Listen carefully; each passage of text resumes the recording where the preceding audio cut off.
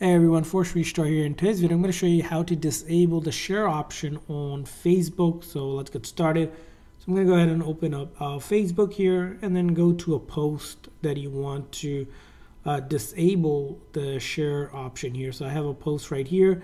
Now in order to disable it, right, you want to click on these three dots, which will open up this menu. And from there on, you can edit privacy.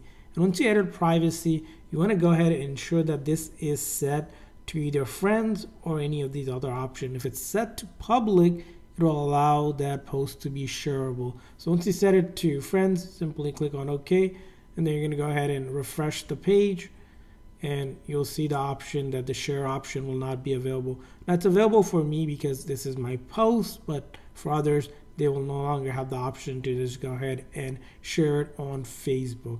So that's how you disable Facebook sharing button on your app. I hope this video was helpful. If so, please consider the like and subscribe button for more tips and tricks for Facebook and other social media apps. We'll see you guys next time.